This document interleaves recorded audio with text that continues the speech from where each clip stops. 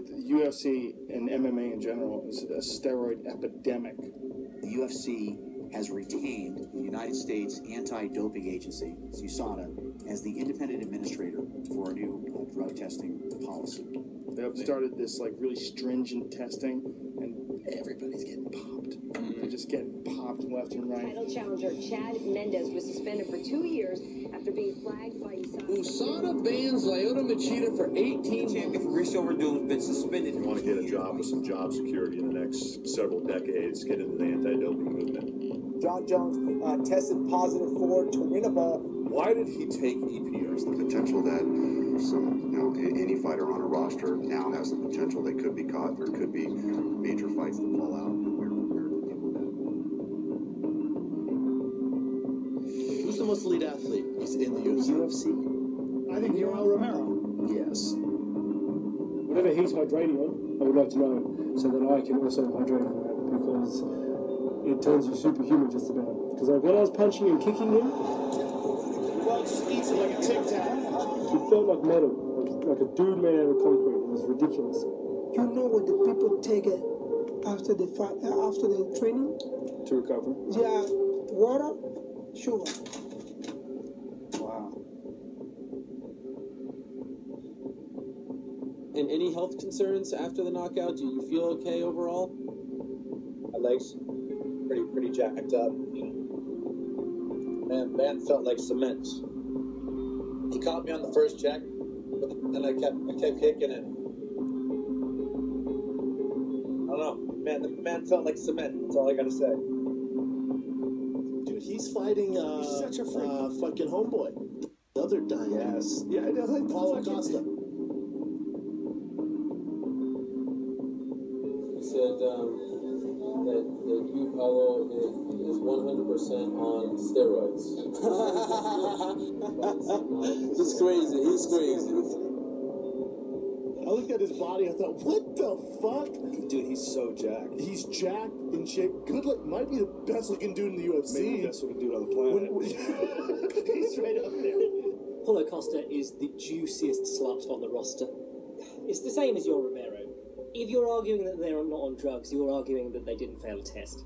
Paulo Costa, fucking eraser, dude. That guy's scary. Even post USADA scary. Hold up.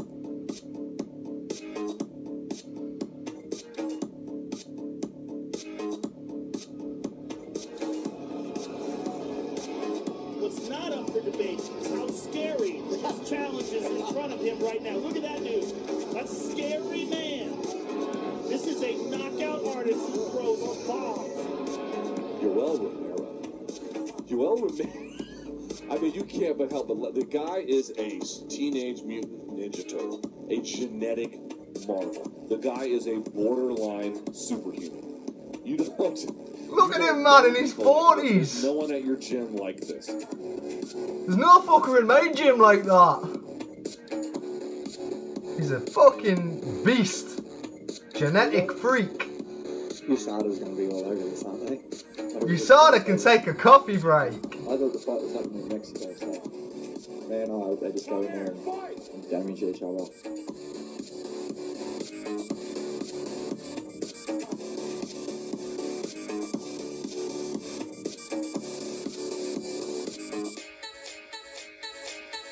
Very nice kick to the body.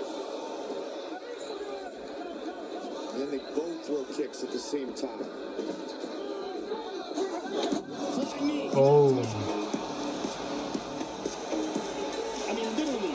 Got that off George Masvidal. Or vice versa.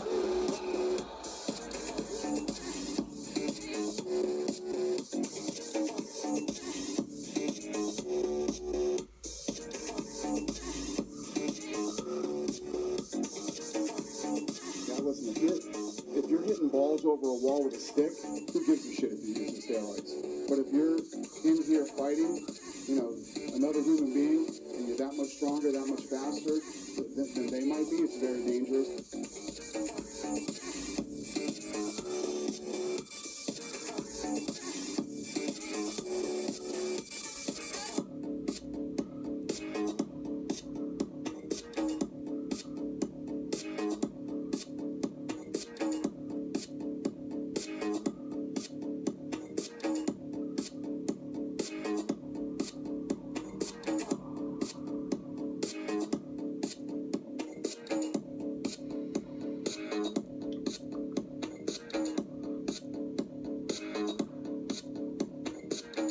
So, ladies and gentlemen, UFC 241 happening tonight or early hours, depending where you are in the world.